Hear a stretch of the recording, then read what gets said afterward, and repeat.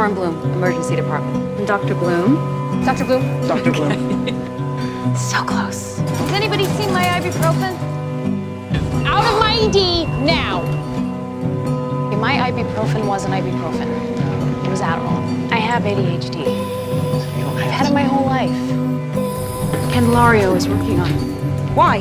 Max deserves to have a doctor with fresh eyes. Do you disagree? I've been taking a little bit more Adderall than prescribed. I mean, the risk would be in me not taking my medication. I would never forgive myself, okay? It won't happen again. You know I'm not that kind of doctor. Let me help you. I think you may need help. I was in trouble, and instead of asking for help, they need help. Not feeling very important. Lauren. I knew that Bloom had a bit of a reputation, but this was... You're right. I know I'm right. And this hospital is lucky to have me. You're an exceptional doctor.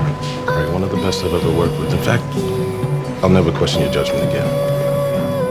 And you almost killed a patient because you are a drug addict. I'm an addict. I mean, I'm in recovery. I'm always going to be an addict. Ruin all my relationships. People do not care about me. People tolerate me. People are glad when I leave a room.